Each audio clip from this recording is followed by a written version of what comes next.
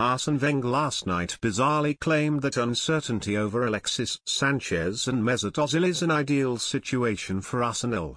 The contract trebles are entering the final year of their current deals with Manchester City, confident they can tempt Sanchez away from the Emirates. Ozil is also stalling over pledging his long-term future to the Gunners. But Wenger insists neither player is leaving this summer and both will continue to give 100% for the Gunners this season, the Arsenal boss said. Is it an issue? Not at all. It is an ideal situation.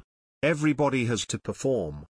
In the future I think you will see that more and more players going into the last year of their contract. Is it an issue? Not at all. It is an ideal situation. Everybody has to perform. Why?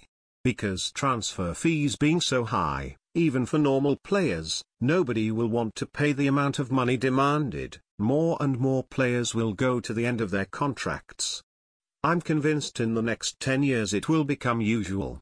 Along with his two unsettled stars, Wenger also has players like Kieran Gibbs, Santi Cazorla, Jack Wilshere and Alex Oxlade-Chamberlain heading into their final 12 months. But Wenger said, when you're a football player you perform until the last day of your contract. Whether you have 2 or 1 years left, it doesn't change. You want to play and do well. Do you really think they sit in the dressing room and think, oh, I have 1 year to go, I will not play well today? Where does that come from?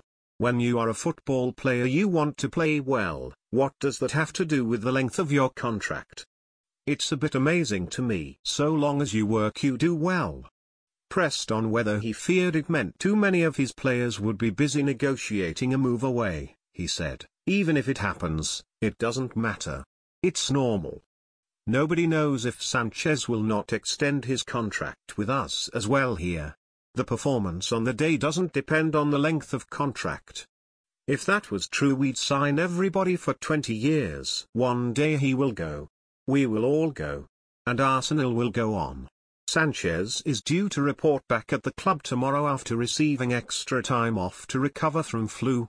In his absence, Arsenal lost 2-1 to Sevilla with new £52 million record signing Alexandre Lacazette scoring his first goal at the Emirates on his full home debut. That proved enough to win them the Emirates Cup on goals scored, despite the Spaniards having won a game more. Lacazette gave the Gunners a scare when he appeared to be limping as he was replaced late on, but Wenger confirmed he wasn't injured. But Gibbs, who is ill, Francis Coquelin, ankle, and Shokran Mustafi, who is only just back in training after the Confederations Cup, are all unlikely to face Chelsea in the Community Shield at Wembley on Sunday.